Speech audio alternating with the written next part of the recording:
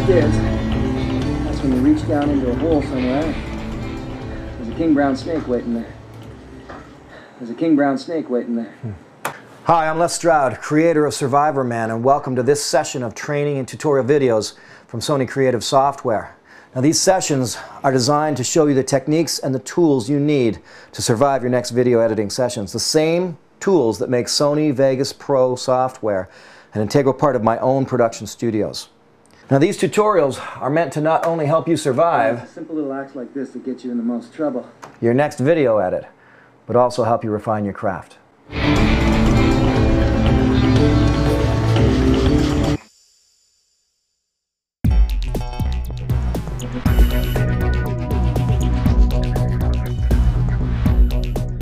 These days, digital signage is everywhere. For video editors, digital signage means opportunity because you can use all of your skills to create visually stunning digital signage instead of mundane slideshow graphics. Unfortunately for many editors, the normal video editing tools don't offer any help in getting the job done. But the challenges of working with digital signage present no barrier at all in Vegas Pro, thanks to powerful yet deceptively simple signage tools. In this video, I'll show you how to use those tools to get the job done easily so that you can create digital signage that lives up to the standards of production that come out of your studio. Creating a video that will play on digital signage is really no different than creating a video that will play on a widescreen television monitor or in a widescreen media player window on a computer. That is, as long as the video is going to be presented in a standard format like the 16:9 widescreen format shown here. But there are lots of times when the client wants a digital sign shown on a 9:16 display, call it tall screen, like this. If you need to edit a video into a tall screen digital display, you're in luck because Vegas Pro software features unique tools designed specifically for working on a tall screen project. And even better, they're exceptionally easy to understand and use. Let's walk through the process of assembling a tall screen project now. First, you'll have to shoot the video that you want to use in your project. You need footage that's oriented vertically, but all of your cameras shoot horizontally. How are you going to get the tall screen footage you need? There's a surprisingly old-school answer to that question. All you need is a tripod with a head that you can tilt 90 degrees to one side.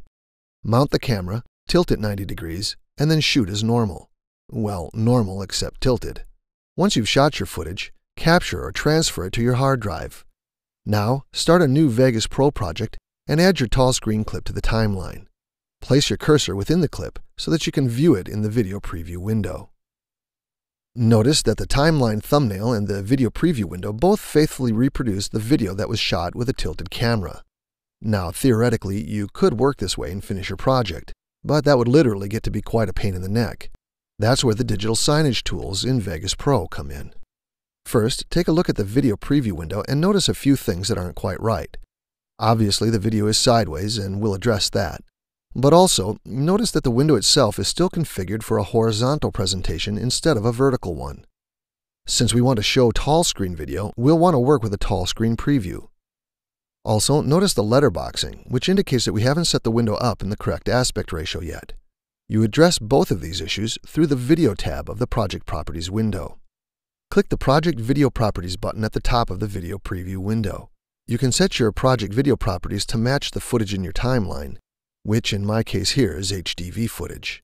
Or you can set the properties to match your final delivery properties. The easiest way to do this is to choose a template from the Template drop-down list. I'll choose the HDV 1080-60i 1440 by 1080 2997 frames per second template for my project. Click Apply. That solves the letterboxing problem. But the window itself is still widescreen as opposed to tall screen. To change the window to tall screen, click the Output Rotation drop-down list and choose 90 degrees clockwise from the list. Click Apply. Now you have a tall screen preview window to work with. The video in the preview window is, however, still sideways. That's easy to fix too.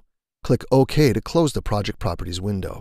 Vegas Pro also gives you control on an individual basis of the rotation of any media that you use in your project.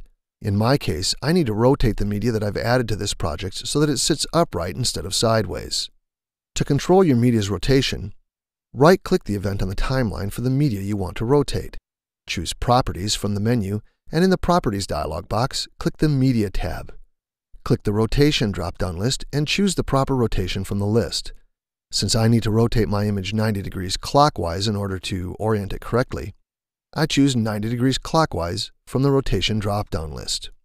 Once you've rotated both the project and the media, everything looks just the way it should, and now you can add the other elements to your digital sign, such as your text, overlay graphics, and so on.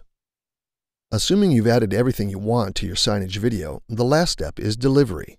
In video editing, delivery means rendering the project to a file format that can be played on the intended playback device.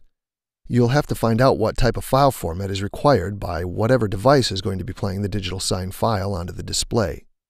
There are naturally different systems.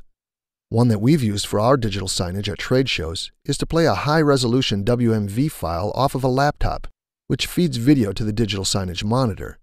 But you may need a different format depending upon how you're playing your video out to the digital monitor. Choose File, Render As to open the Render As dialog box. You should be familiar with this box if you've ever created a video in Vegas Pro. If not, check out the free Vegas Pro Basics tutorial series at www.sonycreativesoftware.com/training to learn more about rendering. There is one important option that you need to pay attention to when you're rendering out to a tall screen format like we are here.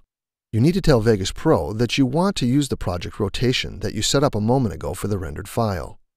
To do this, select the Use Project Output Rotation Setting checkbox. After you've given your file a name and specified a location, click Save to start the render.